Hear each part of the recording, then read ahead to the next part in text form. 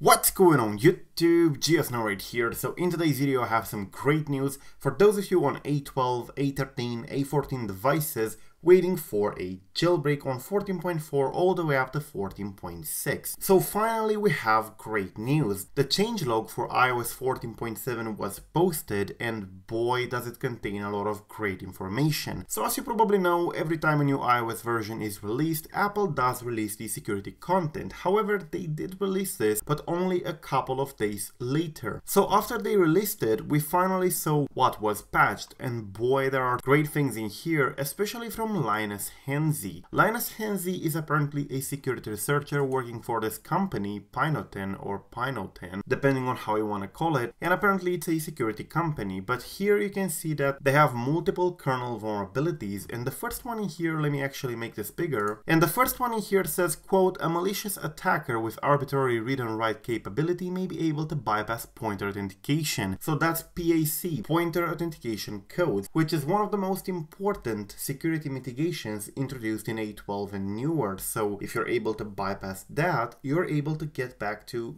exploits and stuff that can be used for a jailbreak. It's basically what separates the A12 devices and newer from the older ones in terms of complexity. So they already got this done, which is absolutely great for jailbreak purposes. It's an important component. And then just an entry below, it's again Linus Henze with, quote, an attacker that has already achieved kernel code execution may be able to bypass kernel memory mitigations. So this in itself is a complete jailbreaking here. If you can bypass kernel memory mitigations, that means you can get root, you can bypass the sandbox, you can bypass codesign and AMFI, you basically got a jailbreak there. So these two entries in here seem to be very, very powerful. And if we do get them from Linus Henze in the future, since they were patched, that would definitely be great for the jailbreak community, because those are exactly what we need in order to update the uncovered jailbreak or in order to update the Taurine jailbreak, depending on where you stand when it comes to jailbreaking tools. But we can also finally finish PAC, a jailbreak that is currently highly work in progress, but this one would be Safari based or WebKit based. You probably remember it, I talked about it in my previous videos. It's basically a jailbreak from Safari. You open a website, press jailbreak and you are jailbroken. No IPAs and no computer and no alt store and stuff like that. But what they are missing here is basically the kernel exploit. They do have the WebKit exploit, which works all the way up to 14.6, but they don't have the kernel exploit. That's what they need. So if this gets released in here with a PAC bypass as well, if you're reading here, then that would be perfect, because we can update uncovered, Taurine, and even finish PAC. So that would be absolutely great. And that's not even 1% of the security content here. There are multiple other vulnerabilities, multiple other components that are affected, and a ton of WebKit vulnerabilities as well, like the one used in the PAC. So this is a great update. It means that iOS 14.6 is very vulnerable, 14.5.1 is very vulnerable, and of course 14.5, 14.4.1, 14.4 and so on. So if you're planning to jailbreak anytime soon, especially on the A12, A13 and A14 devices like the iPhone 12, 11 and so on, then definitely stay below 14.6.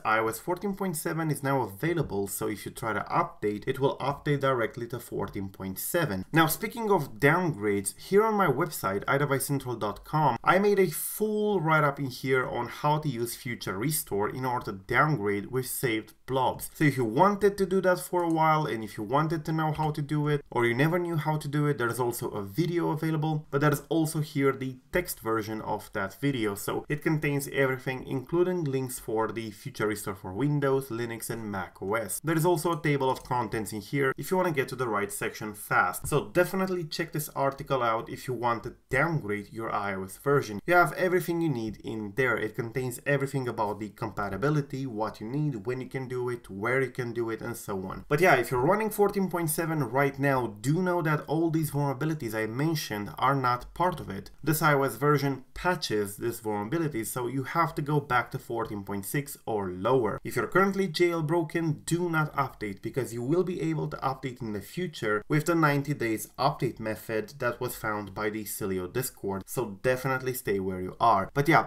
definitely great news for the jailbreak community. Finally some great bugs that do have potential for the jailbreak community. They're now patched, so it shouldn't take long before we can see them. So yeah, thank you for watching. I am GeoSnow. Till the next time, subscribe to stay updated, and peace out.